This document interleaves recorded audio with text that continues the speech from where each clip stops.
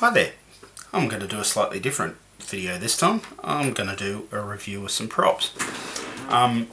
Recently I got some of these. These are the blunt nosed 6x45s from HQ Prop to try out on my Redback tricopter.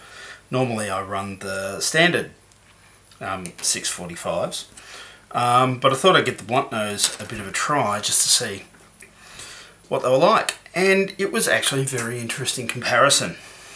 If you look at the two props,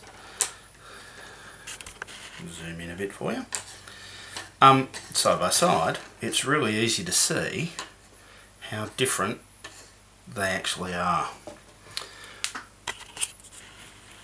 Because the blunt nose prop is really a 7-inch prop with the moulds trimmed down to make a 6-inch prop.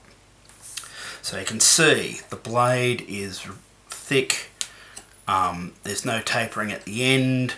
The traditional 6-inch 4.5s are a very tapered blade, rounded off. I've liked these props. These have been my favourite 250 size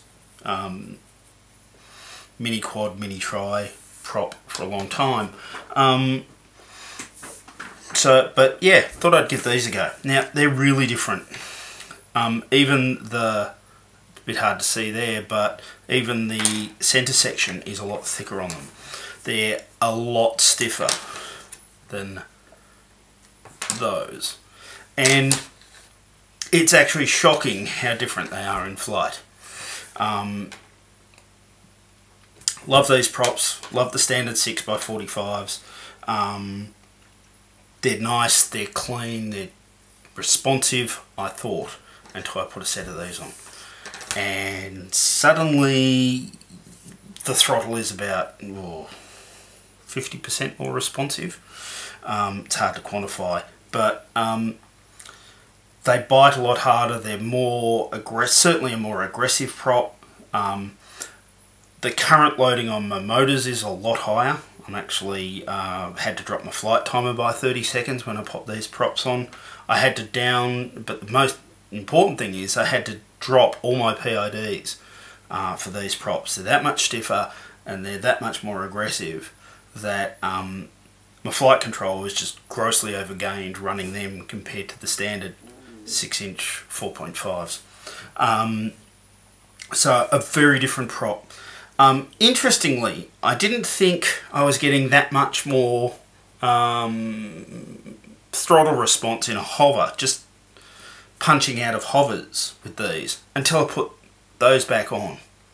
And it was really obvious how much more I was working the throttle to punch, to recover, for fast recoveries with these than with these. They've certainly got a lot more grab when you come back onto power than the smaller ones.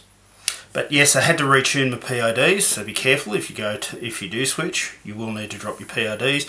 What I've done on my flight controller is actually set up two profiles now. So I've got a profile for the gentle props, and a profile for the aggro props. And that's pretty much the difference in flying style with them. I can cruise around nicely and gently, and these are still a good prop. And everything's cooler and everything's nicer, and I get longer flight times.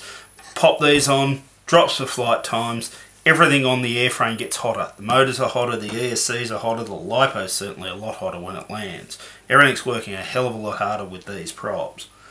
But yet again, the response from them is so much better. It's chalk and cheese.